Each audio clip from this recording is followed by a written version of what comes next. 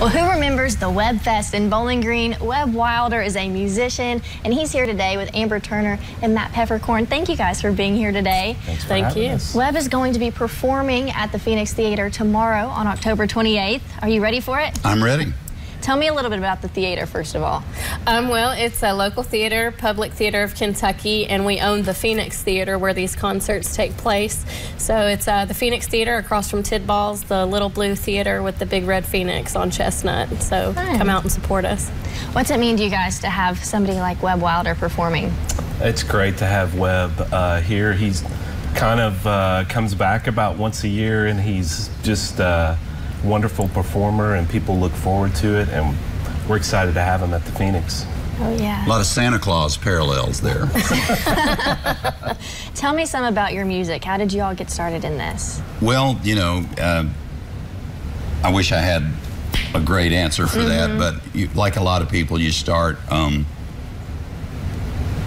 you know, with a hairbrush for a microphone or whatever. But no, with a plywood guitar, you know, and trying to play songs you like. And the Beatles has a lot to do with why anybody my age is involved in music, I think, you know. And but I was into music before that. So they said I sang before I talked, you know. And I used to watch the country music shows that were syndicated on television when I was a kid. And country music's my favorite. Well, there you go. And well, I was very fortunate because Porter Wagner's show every week had Dolly Parton, and the Wilburn Brothers show every week had Loretta Lynn, and it doesn't get any better than that, you know.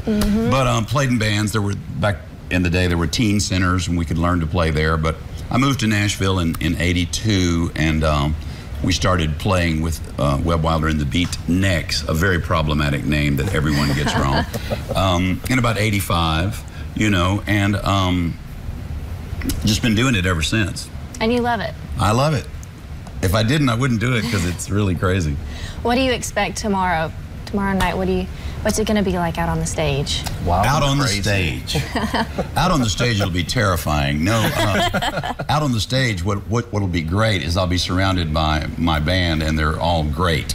And I'm looking forward to that. So you'll have Bob Williams on guitar, who is a veteran of so many recording sessions and big-time gigs. His first steady gig was with Arlo Guthrie, Dolly Parton, Lee Greenwood, Tanya Tucker, you know, wow. And Tom Comet, who's played with me since '96, and Rick Shell, who's either toured or recorded with everyone from Steve Earle to, you know, Southside Johnny, and on and on and on. And so that's going to be a lot of fun. And the Bowling Green audiences are all really good, you know, every year. So whether it's medium, big, small, packed, sold out, whatever it is, I look forward to that and appreciate how much they always seem to appreciate it. What are you all looking forward to for tomorrow night once this concert all gets started?